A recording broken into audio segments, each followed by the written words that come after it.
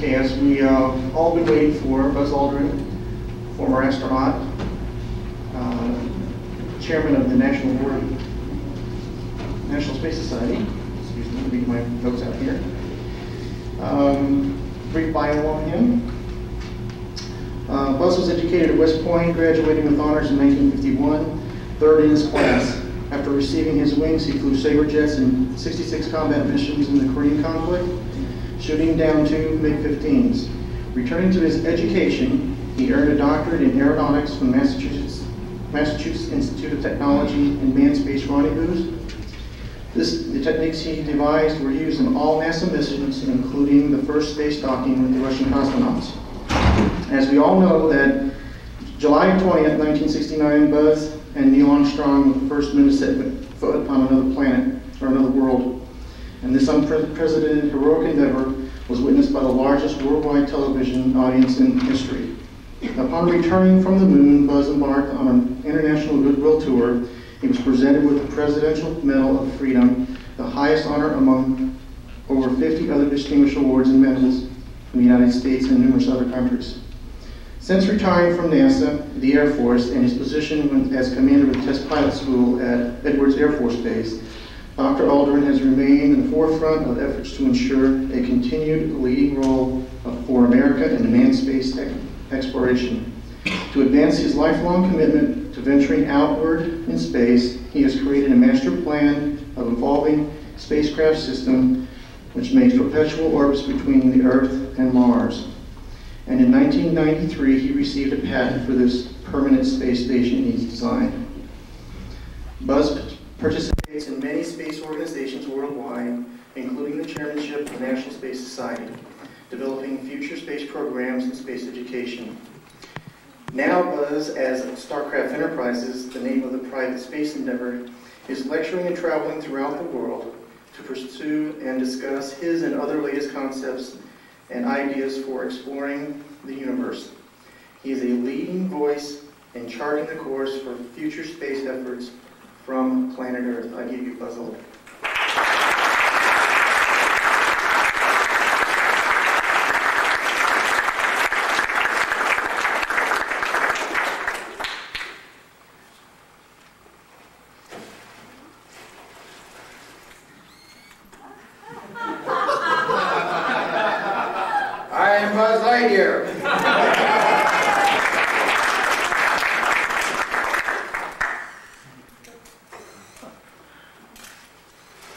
Thank you all. I apologize very much for keeping you waiting. It's been a hectic week from Space Day and a wonderful statue that was unveiled in the Statuary Hall of Congress honoring Jack Swigert. This was on the 22nd of September, May.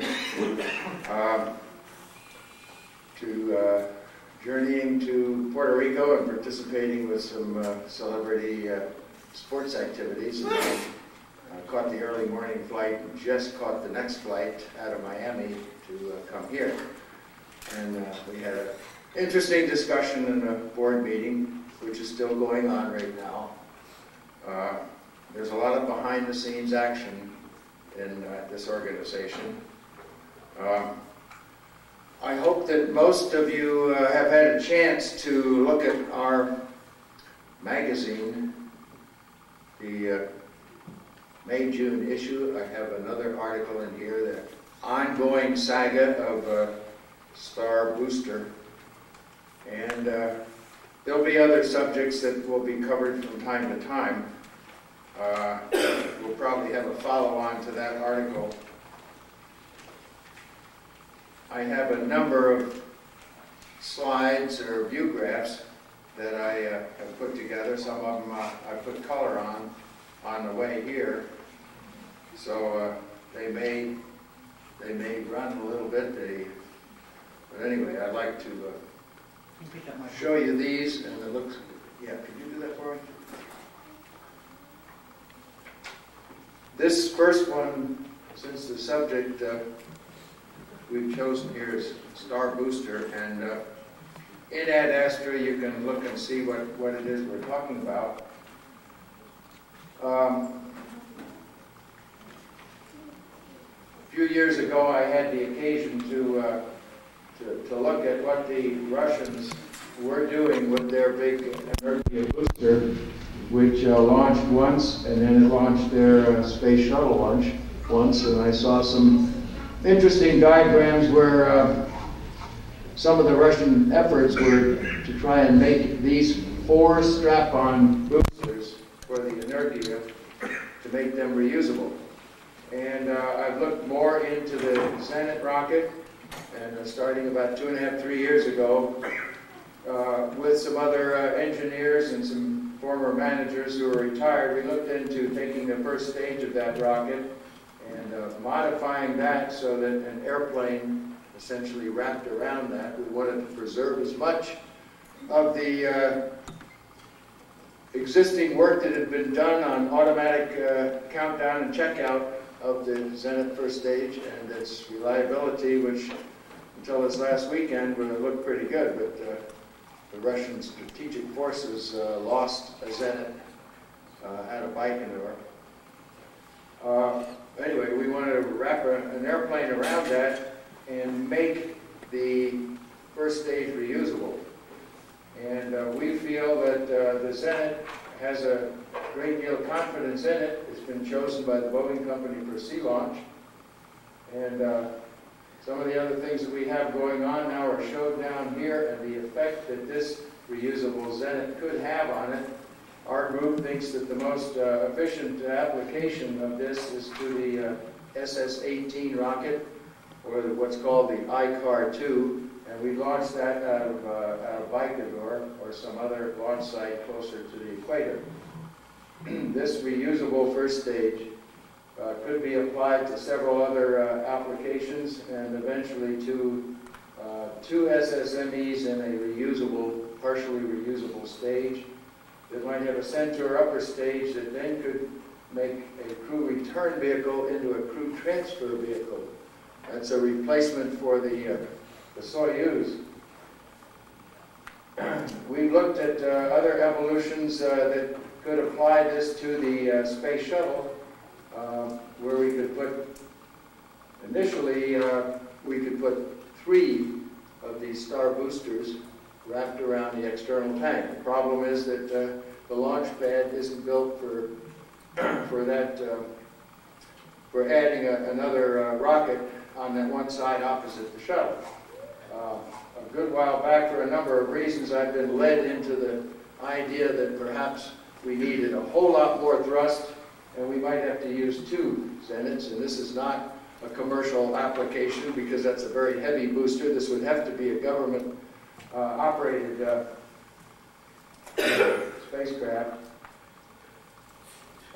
We've since looked at stretching the Zenit tank about 20%, and we still have a thrust to weight of about 1.2 instead of the 1.5 that the shuttle has right now. And this would give us a slight improvement in payload performance due east to what the shuttle gives with the 2 solid rocket boosters. In other words, we could improve slightly the performance pretty much downstream of the assembly of the space station, where you're servicing the space station with shuttle missions, and we could significantly improve the safety and reliability, and we'd be building a building block that could then be applied to a heavy lift booster, either in this 2nd generation, but it would begin to open up the deployment of artificial gravity research, return to the moon, a low Earth orbit hotel, a 2nd generation space station. Instead of taking 5 years and 45, 50 launches to put something up, we'd hope to put it up in 2 or 3 launches.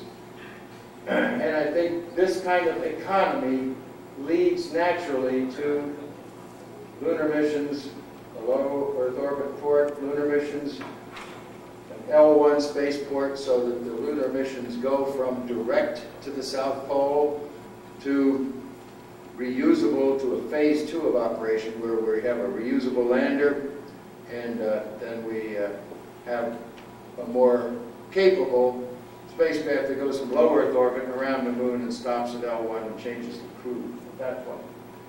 And with the second generation economical reusable booster, we then can begin to entertain more economical lunar missions and Mars missions. You can study this a bit more in the Ad Astra. This is another version that we may find coming out. It gives you a little bit more detail and words underneath of what this is. We'd be running this through a horizontal flight test phase while we vertically test it. And then it occurred to me a few years ago, if we had a reusable rocket that consisted of an airplane and a rocket that went inside of it, either two halves of the airplane closed around the rocket or the rocket actually slid into it. When we test it, we're going to not have a rocket in there at all. We're going to have developmental flight test equipment. We might put a cockpit in there. We're going to want the weight and balance to be appropriate. So when we get through the horizontal flight test and we have a rocket capable, we can now mate the two together and have them launch up to Mach 5.5 and carry whatever we want in here, maybe 50 people on suborbital tourism. And in my book, I call this concept sky tourism. And here we show the workhorse with a nice EVM reverting here. If you were to apply this to the X-33, you'd find that the X-33 would be a reusable second stage. It would go into orbit with several thousand pounds of payload, useful payload capacity. If we built the Venture Star reusable launch vehicle, this booster would double its payload. Instead, we could build a more rugged second stage reusable with external hydrogen tanks. I'm going to say a lot of things that hopefully will stimulate your thinking. I may not give you the complete story behind all the things I mentioned, but just like the science fiction book that I wrote it primarily to get you people to think. Created a lot of situations that hopefully you won't just take it all for granted, but I want you to think about things. And if we get out of here in 30 minutes or so, I believe Books A Million may be able to support the sale of some copies of Encounter with Tiger. Anyway, this tells the same story here of how we eventually lead toward a mature system of economical reusable launch vehicles. Now I want to show you a chronology of the future that, as I see it right now, somewhere around the year 2000 we ought to have, following somebody's smart suggestion, a reusable first stage to go with a number of upper stages. I'm not alone in the world of skeptics who are just not that sure that the X-33 or something like it is going to lead to a significantly advanced single-staged orbit. Even if it did, the payload capacity would be about what the shuttle has and a smaller cargo bay. And it might deliver that payload, that size, very efficiently. But you can see from the space station how long it's going to take to assemble something that's sizable, and how long it might take to put together a lunar mission. Let me remind you, a study was done one time of a single-staged orbit, Delta Clipper type vertical launch, vertical landing, where the people had claimed that if I could put that into orbit, all I have to do is refuel it, then I could send it to the moon and it could land vertically on the moon. Sounds wonderful. But if you read the fine print to that article, it took something like 70 launches of other Delta Clipper single stages to take the fuel up there so that you could go do that mission. You need more capacity than we're going to be able to get with just a single staged orbit to be able to do things like have a destination for the tourists to go to. I really believe in tourism. I'm betting some of my future on it. Because I think that that is what is going to excite the public, because they want to get into space. And that's going to excite the support of the space program to the tune that when we really are looking for commitments and expenditures out of the government, as will be needed for exploration missions, that they will be based on the knowledge that tourism is happening at the same time. That's why tourists who get into orbit for 1 or 2 orbits need a place to go so that we can have them stay up there longer and bring down the delivery system to reuse it over and over again. Will you take questions later? Yes. So, a first stage reusable is a Starbooster or something else that's fully capable, not some small little solid rocket that can boost an upper stage, but it has to be an economical, reusable first stage rocket. And with that, we can get some suborbital tourism, perhaps in the year 04. And at that point, we can begin to modify X-38, hopefully into something that's more than just a delivered object to a space station that can be a lifeboat. That's about all it's being designed to do right now, to the best of my knowledge. The French and the Europeans very much would like a crew transfer vehicle to be developed out of a return vehicle. I feel that even more than that, whatever vehicle that is that we have up at the space station to bring back 7 people now, it ought to be capable of being stretched economically to make a direct landing on the south pole of the moon and to come back directly. The Apollo Command Module could do that for 3 people and stretch it a little bit for 6. And that's pretty old technology.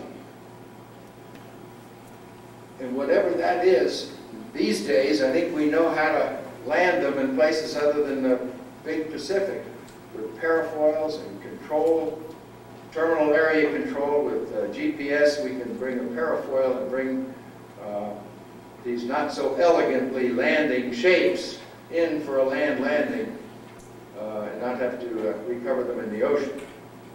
So I think what ought to come out of these vehicles ought to be something capable of having the private sector develop the emergency return vehicle for the space station into a capsule that can take 7 people into space and back, with some degree of reusable upper stage. Maybe it's just the engines of the second stage that are recovered, and the tank may be delivered into orbit for use in orbit as habitable volume. But at that same time, we're going to be doing Mars sample return. Now is when I think that the first stage reusable can begin to put up an orbiting hotel with 3 or 4 Starboosters, and we now have a reasonably economical, heavier lift delivery system.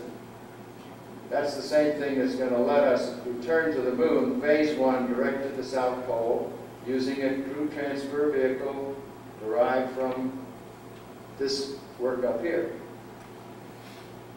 And we'll establish an outpost and begin to produce lunar fuel from the water, ice, or from the oxygen. I think about this time we should be defining what this hotel is so that it contributes to the next things down the line, which is a L1 orbital port. In other words, the hotel for tourists evolves into other scientific uses in low Earth orbit because it's delivered with 2 or 3 launches. It then becomes, after going around the moon and back, demonstrating that we know how to do lunar cycling flybys. I've got a diagram, nice colors that show you that. We then could move into phase 2 of lunar operations with a reusable lander that's adapted from the cargo lander for the initial phase of lunar base operations, where we go direct to the South Pole. We'll have crew missions and we'll have cargo missions. The cargo missions can be the framework that then is adapted to a reusable lander up and down from L1 to the South Pole or wherever else we want to go. Then some adaptation of a reusable upper stage. And that's where we need to move into a increased orbital tourism with a new second stage, which becomes the orbiter replacement.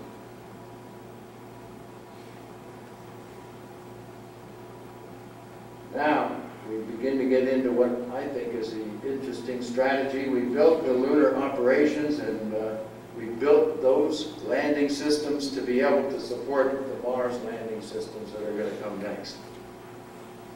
We send a Mars, or a surface habitat, to Phobos. By this time, we begin to get our hands around a next generation heavy lifter with reusability.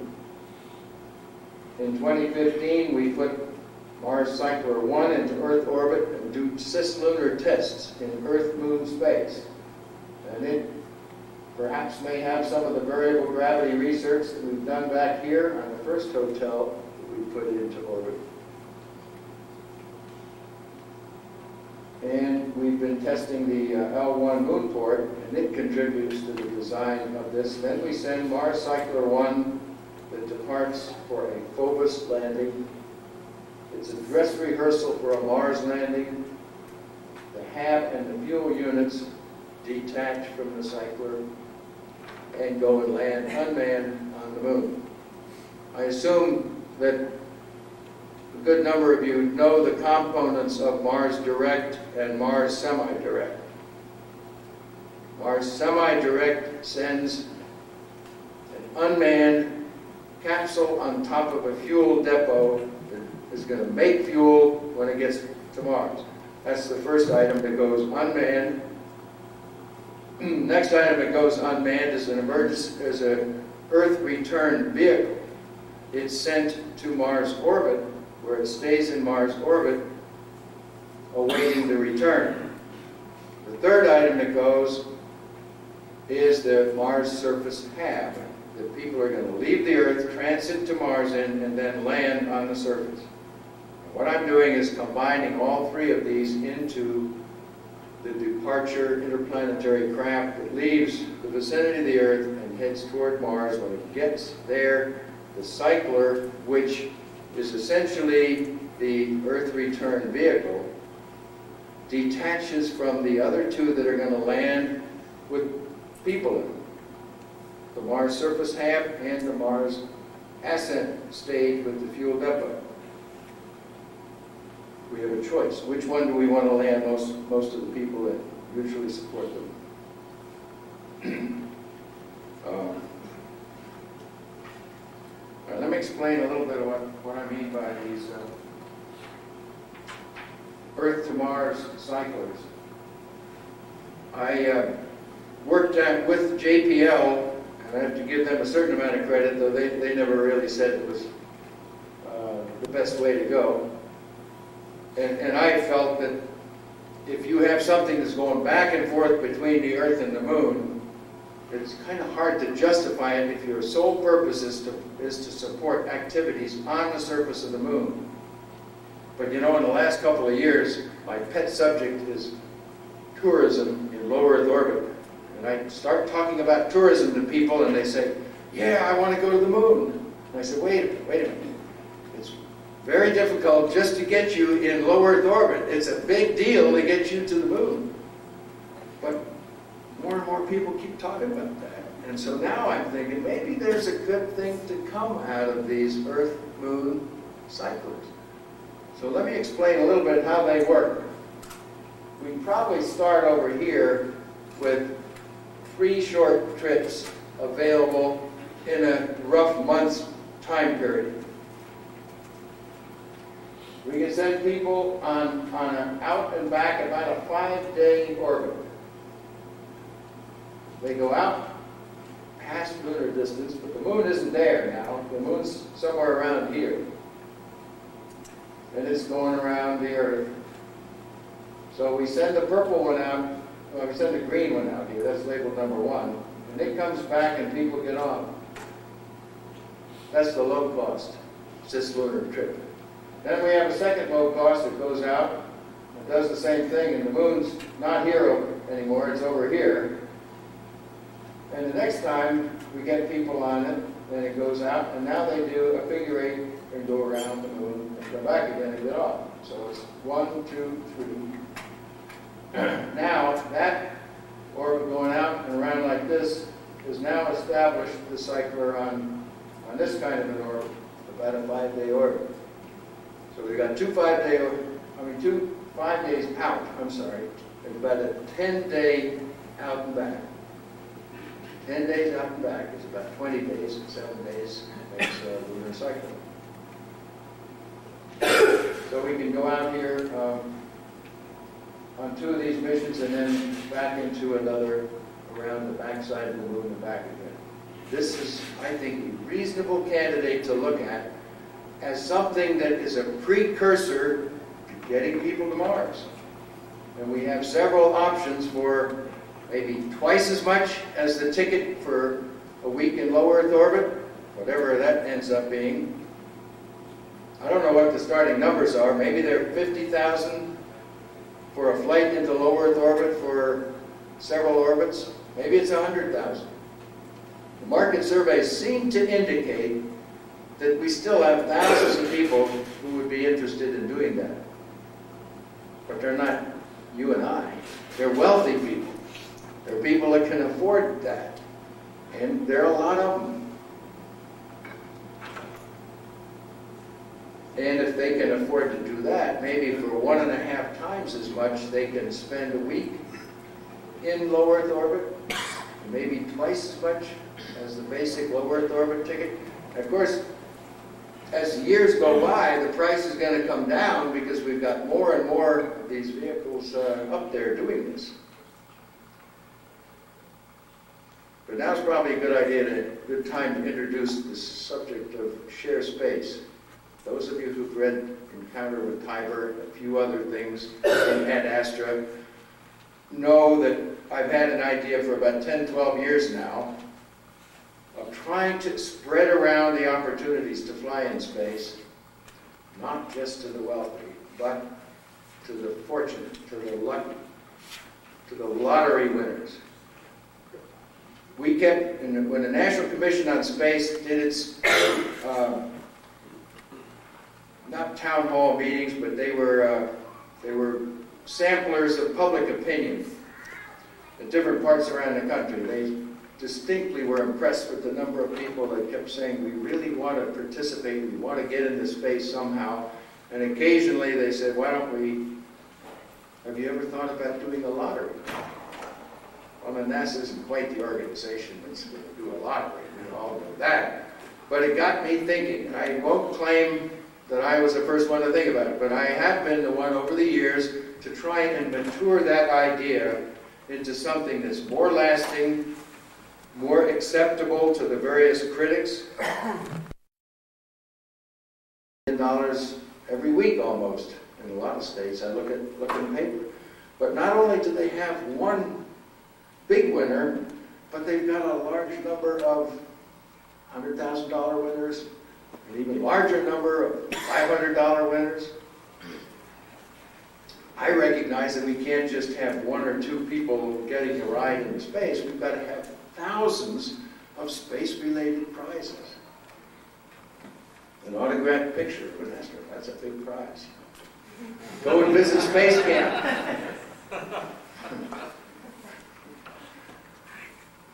Go see Buzz Lightyear. Zero gravity flights. Adventure travel. Things that spur people's imagination. Maybe jumping out of an airplane with a parachute. Flying in the MiG-29. I got lucky last August. I went diving in a 3-man submersible down to the Titanic. That's different stuff. That's adventure. And I've been going on airplane trips that take first-class people, about 80 people in a 757, around the world in 3 weeks, stopping at 9 different exotic places. And these are very popular. And they're the forerunners of space tourism. And that's why I'm going and giving lectures on trips like that. That's why I'm this year on at least 4 canard cruises. Because it's these operators and these people, these type of people who next step are going to be the ones that want to get into space. They were taking $50,000 reservations for a bash on the moon, New Year's Eve of the millennium.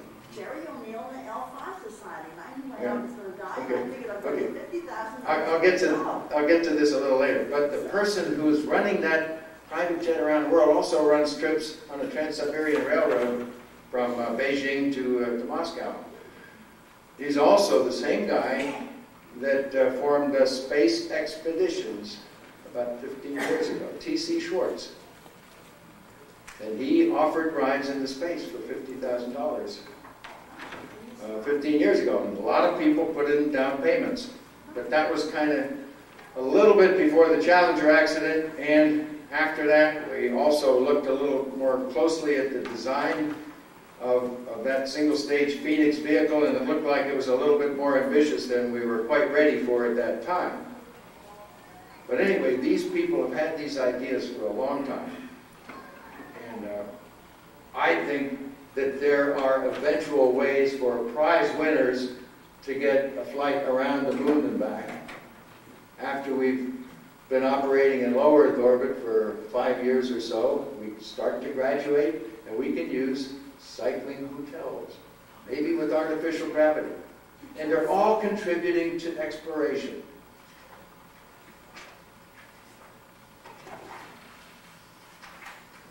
What about the Japanese with their plan for the hotel that's already, pretty well along, I heard? What I'm showing you here is the orbit of Mars and the orbit of the Earth. And if we start out here in 22nd of May, 2016, Earth and Mars line up. That's called opposition. The alignment of Sun, Earth, Mars, called opposition, occurs about every 26 months. And what happens from this point? The Earth gets going faster than Mars, so it gets ahead of it. By the time the Earth is going around once, Mars is somewhere over here. Sort of almost on opposite sides of the Sun. By the time the Earth is going around twice now, Mars is still ahead of it. See, initially it was behind, but now it's ahead of it as Earth is trying to catch up. So with the Earth here after 2 revolutions and Mars here after a little bit more than 1 revolution, they finally catch up over here 26 months later on the 22nd of July, 2018. And we know these dates in the future to the second.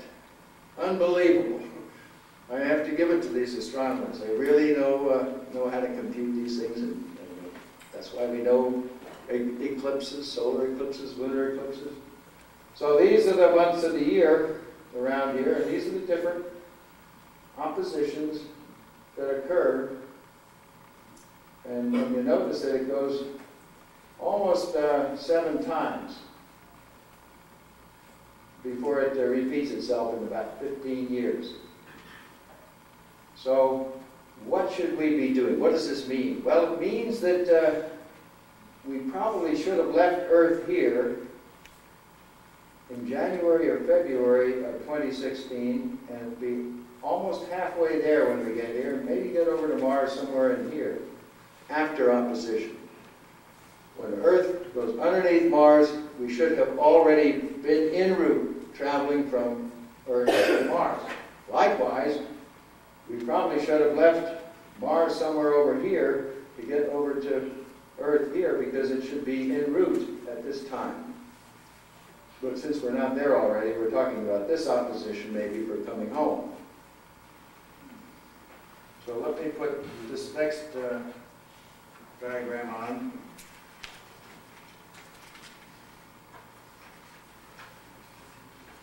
Well, wait.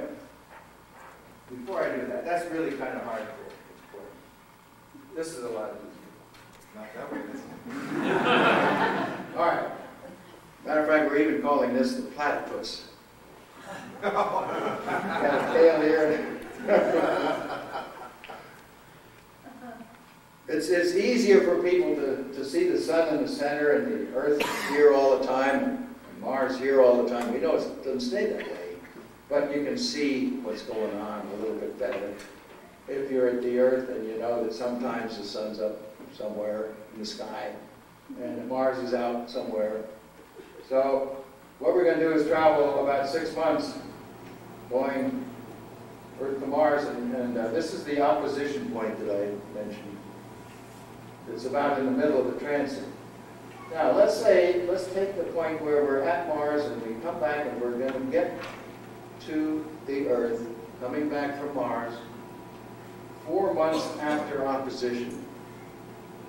Now all the incoming energy, the velocity that we have, coming from Mars, we want to save that so we don't have to destroy it with an air brake or with fuel to slow it down to be in orbit around the Earth. So what we're going to do is we're going to bend that orbit so that it's perpendicular to the ecliptic plane.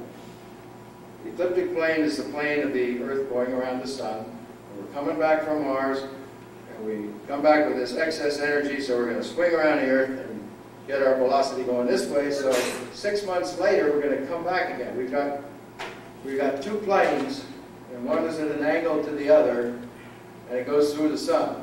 So it's 6 months apart on either side. So if we get out of plane, we're going to come over high, let's say above the Earth's orbit. 6 months later, we're going to swing by. When we're coming back here, we're going to swing out, and 6 months later, we'll come back by the Earth again. And then 6 months later again, we'll do the same thing on the other side now of the ecliptic. We'll come back and miss the Earth again. So at the end of 18 months, we'll come back and we're swinging by the Earth now. Right? The sum of 4 plus 18 is 22. We're exactly 4 months before the next opposition. Lo and behold, we take all this velocity, put it back into the direction that takes us back to Mars again. Turns out we can do the same thing at Mars if the point of arrival and departure from Mars is just about 1 Mars revolution apart. That's why I've shown here that we can come here and swing by and go out about 11 months, swing out another 11 months, and now we come back and we can leave Mars and head on back to Earth. This is a much more satisfactory cycling orbit than one that you may have been familiar with a while back when I first came out with these.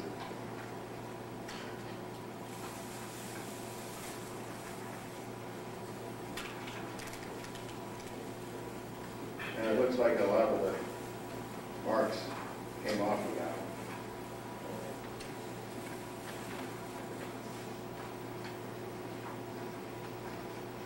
I apologize. I've got it. What? Let's go back.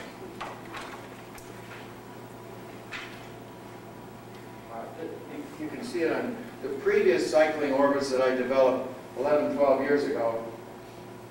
Started like this. You went out, and 5 months later you reached Mars, and you went way out here, and 21 months later you came by, and this next time you depart Earth here and reach over here. So you have a cycler that goes out this way, and the next time is this way. At the same time, you have another cycler that comes by, swings by Mars here.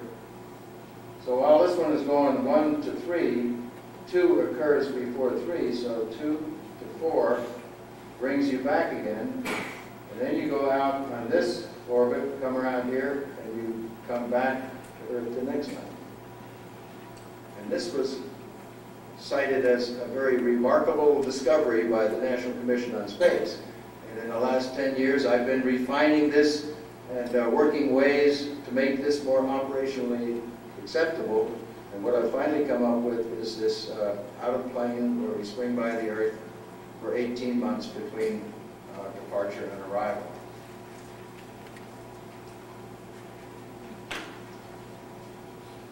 And what I feel we can do, if we just go back now to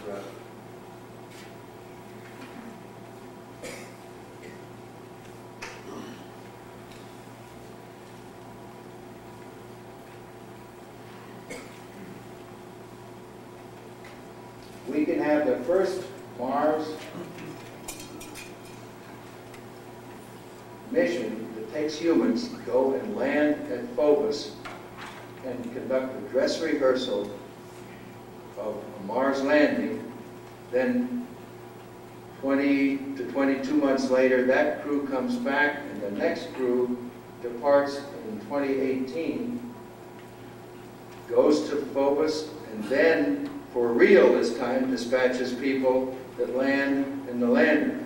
They may leave some people at Phobos. These are all things that kind of need to be worked out.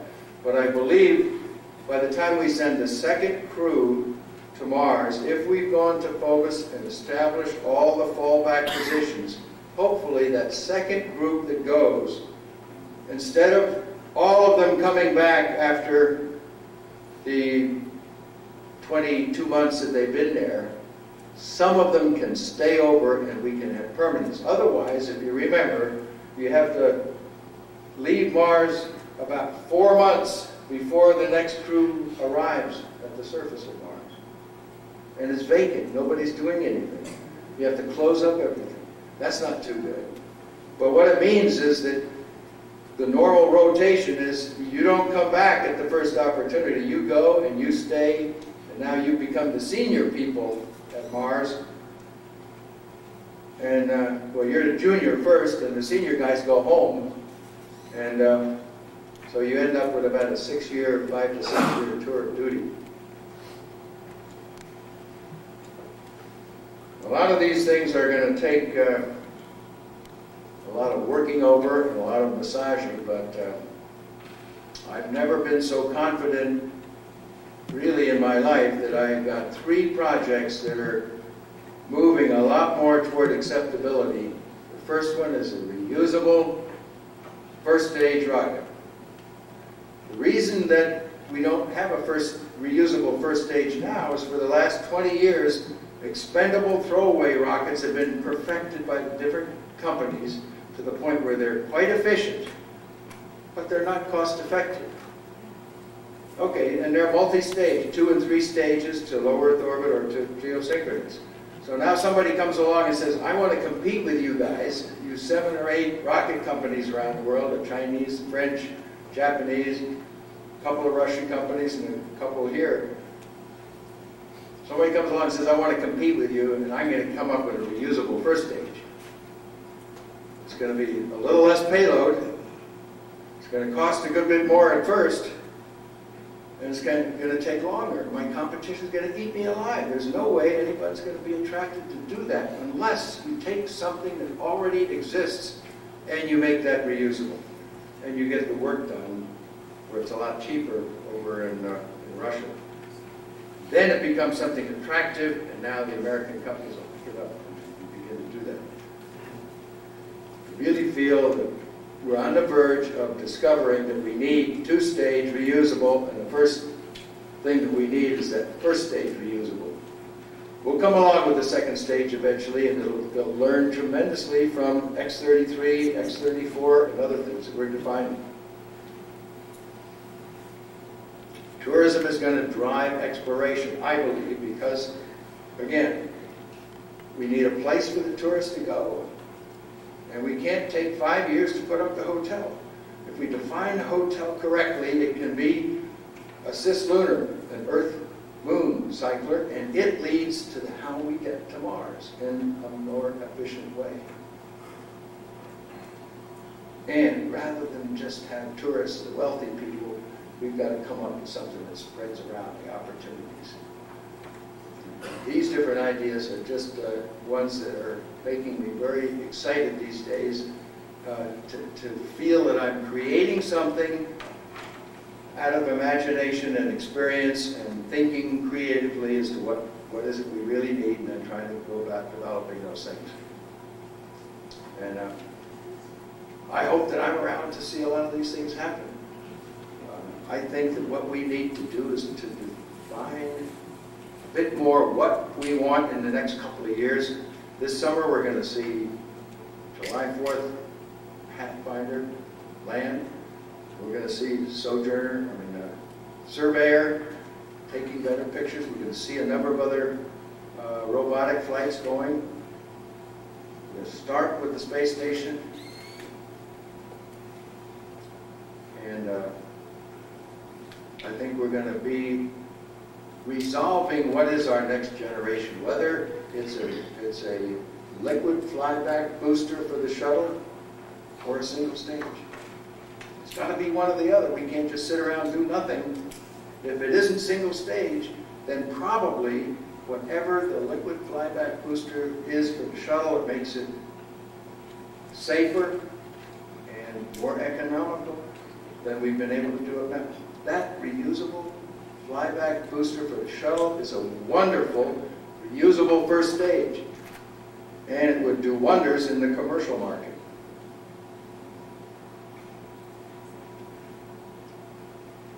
Imagine that you're in a classroom.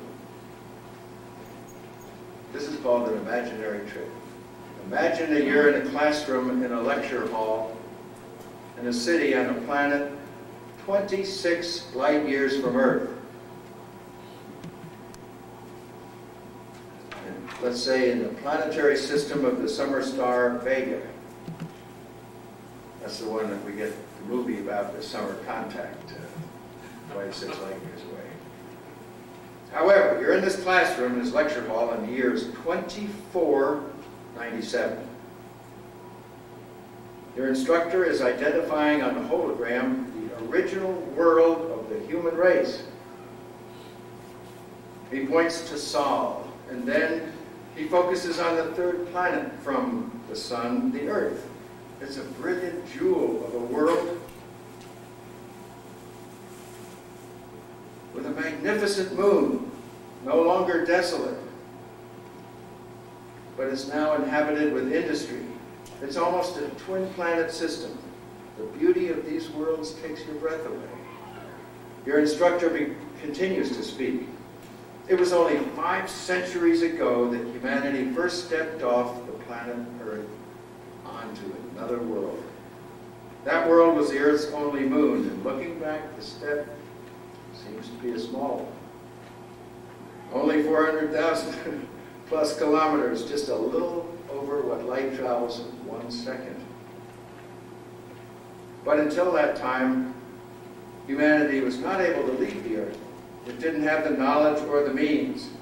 That moment was the most important moment in our history, the time when it became possible to explore beyond the surface of that single planet, to realize our destiny of sending life to cold and empty worlds. What a time to have been alive. What I wouldn't give to have been there on Earth at that time. Just think of the adventure, the vision, the sense of destiny that surely must have existed when humanity first set foot on another world, and then, after a brief wait, to venture out again to settle the universe. Now these are the thoughts and feelings that countless future generations will have, may have, as they think back on the second half of the 20th century. As Mecca is to the Muslim, Jerusalem is to many Christians and Jews, so the earth may become, to the future generations of humanity, the place from which they sprang, the holiest of holy, Genesis. You're here at that very moment, and this is just the beginning. Thanks a lot.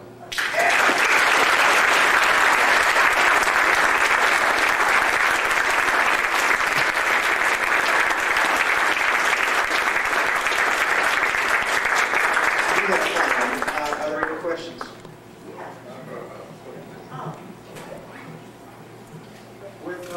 The book is only about $22, $23. Yes. I'm wondering if you, as a member of the NSS board, have been pushing the idea of NSS using a lottery or raffle or something as a fundraiser for this organization. I think we should have had it a long time ago. I don't want to wear out a really good idea. But that's not I'm sure that that could have been a good marketing scheme. I think we've had our hands full with a lot of other things. What would our prizes be, you suppose?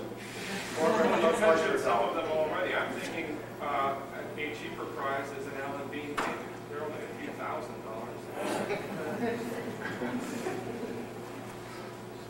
One of those cruises, Eclipse cruise that ISS is putting on, or even like you did. First joint meeting of NASA and the Space Transportation Association, STA. I'm not sure whether you know that that organization even exists. It's the major aerospace companies who have launch rockets. They're the Space Transportation Association. It's some of the same people that formed the High Frontier organization that General Danny Graham formed.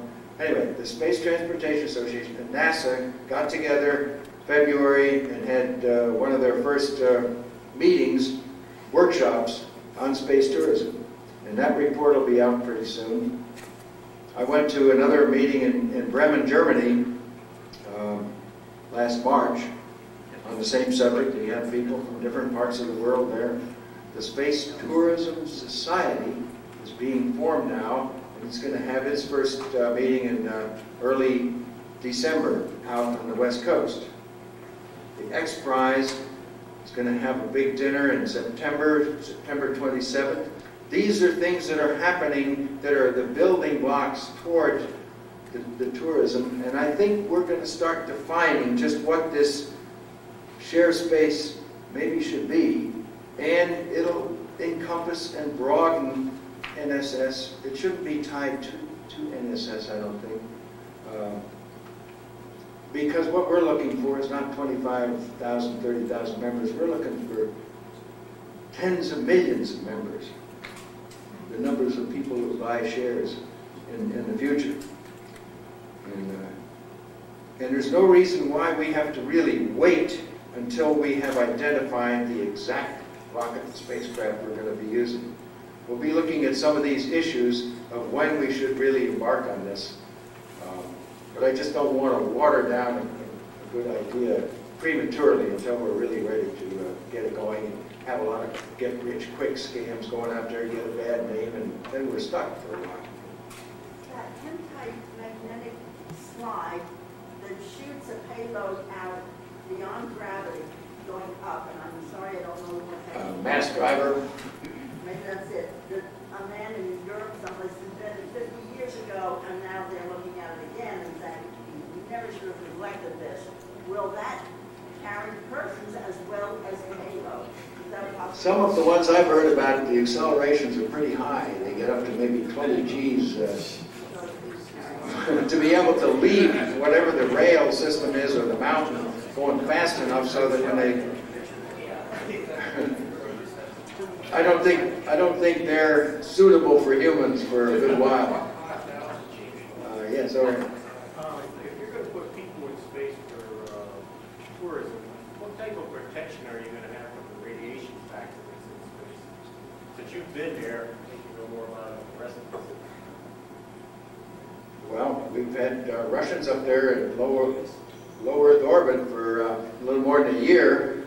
I don't think radiation has been a real problem because of the protection of the Van Allen belts, the radiation belts. Once we go beyond there, the background cosmic radiation seems to have people somewhat concerned on the one side, and then on the other side, solar flares that may occur without too much warning may be a bigger danger. We're going to need some protection once we get beyond low Earth orbit. But I don't see this really hampering our activities in going to the moon.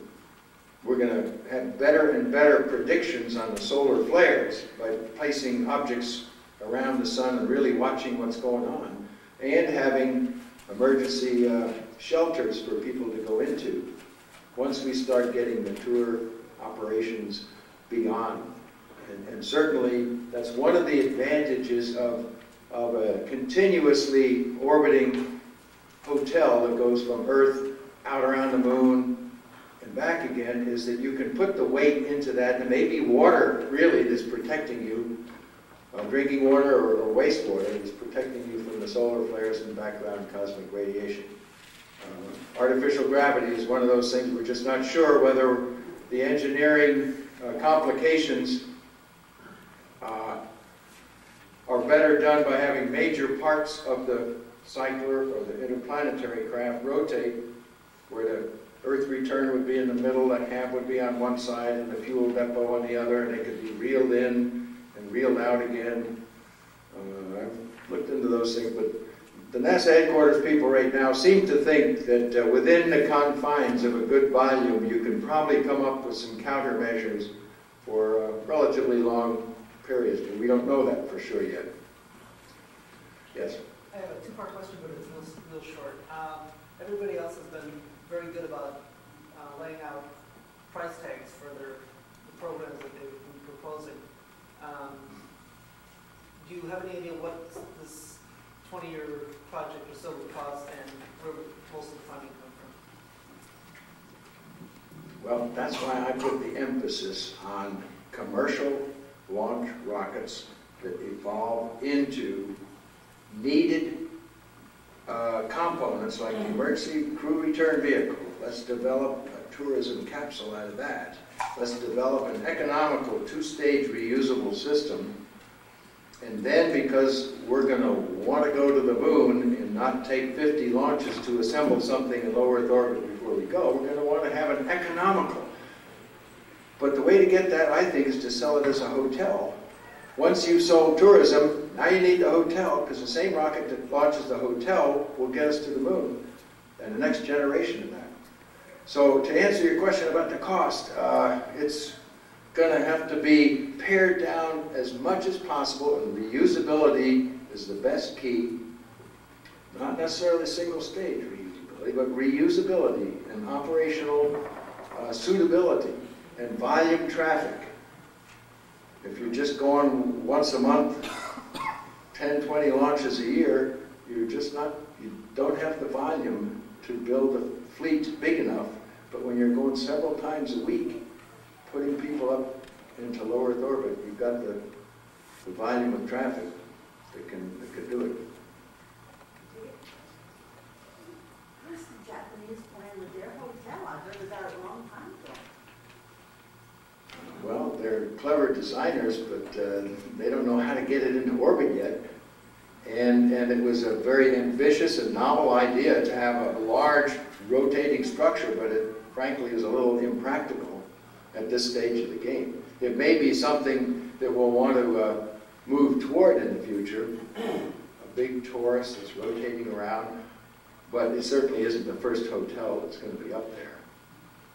I think there'll be a large volume, and it'll probably be the diameter of the external tank, so that we can mount it on top of a booster that has that as the core stage, and it'll be like Skylab. It'll be outfitted. Well, how many do you envision? And then we'll put empty tanks up there that were used for hydrogen. We'll put those up there and connect them to the big volume that went up there initially. So hypothetically, how many will be there for the first one? One hotel. hotel. In the hotel, how many rooms or how many will accommodate? I don't know. 15, 20 people, maybe more. It'll have to be able to take several plane loads, several rocket loads of people before they come back down again. And if you can deliver one a day and 15 people on each one, and they're going to stay up there for a week, why you're going to have 7 times 15 capacity up there, plus some. Yeah. What kind of drones of these are you talking about for your Earth Mars cycler once you start doing all these ecliptic changes for your shuttle, whatever you want to call it, from Earth up to mate with this before it goes out to Mars?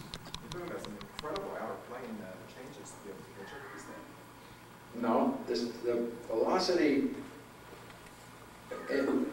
If I have something coming back from Mars with a certain velocity, as it swings by the Earth, I'm not changing its velocity relative to the Earth. It's going to come by and swing out this way.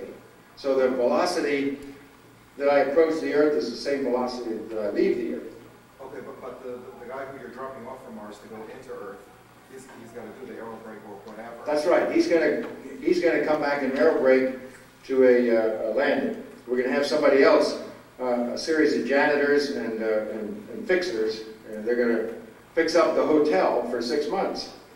Okay, but So they're going to get on board while these guys get off. They'll stay on for 6 months, then they'll get off, and other people will get on, and they may be putting a heat shield on a lander that you brought back that's a reusable lander. They'll be doing a lot of maintenance. That's one of the advantages of having this system that you can work and operate with back in the vicinity of the Earth, instead of the earlier cycler system where it came by and had a significant velocity. Now, what needs the velocity? I mean, you can't get around it. You're going to want to get to Mars in a reasonably short period of time, 6 or 7 months. So you have to supply that velocity to as small a craft as possible, not the big growing castle in space. You want it to keep going, but a small, lightweight interceptor is going to intercept that. But that's going to have to go into a very out-of-plane orbit in order to get into No. this ecliptic to get up there. No, by the time, at the end of 18 months, as I come by Earth, I'm going to bend that into going in the right Oh, direction. sure. Once you're going back to Mars, you'll be back onto the ecliptic going out towards Mars. Yeah. But if the janitor is going to come up there for 6 months or whatever to be... Same relative velocity. Different topic. You keep on talking about using the Zenith. That's got about the second worst track record after the Long March. Tell Especially after it last week. to Sea Launch. Tell it to Boeing. They're scared. After this last week. I mentioned it to Dan Golden. He says, "Oh, don't worry about that. They'll fix that one." But their track record's been really bad. 7 failures out of 28 launches. But that gives them a success coming up. Not the way I gamble. Yes. Have they released how much the RD 170s and 180s cost, or is that a pretty hard number to get? I think I've actually got the number because President Whitney published it. They're now building those in West Palm Beach. Well, one of them building That's those. not supposed to work. I don't know the exact cost, but Pratt & Whitney is developing Americanized versions of it. The RD-170, of course, comes in some smaller varieties, half size, or RD-180s. They're being built now, and it had a track record, 1 try and 1 failure. And there's a possible RD-190 that's 1/4 the size. Obviously, they're going to be economically purchased and bought because they're the basis for the Atlas modified vehicle and the Air Force's EELV.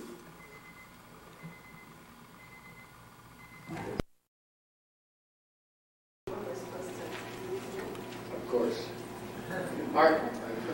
My son has a PhD, and he got it writing a thesis for RAND Corporation, UCLA, on the evolution of the Soviet aerospace system compared to ours. So he's one of our team members, and there's a former high-level Russian official, formerly the comparable in our country to the Aerospace Corporation. It's called SNIMASH.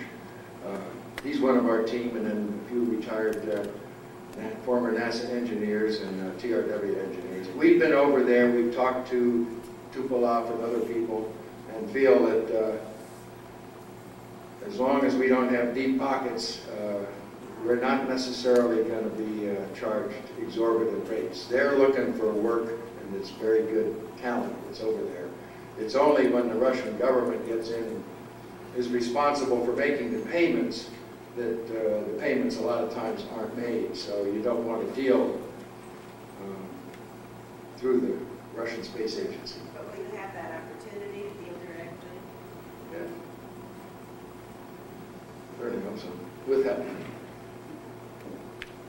Well, I can't believe I answered everybody's question. There we go. I was wondering, I read the article in Ad Astra.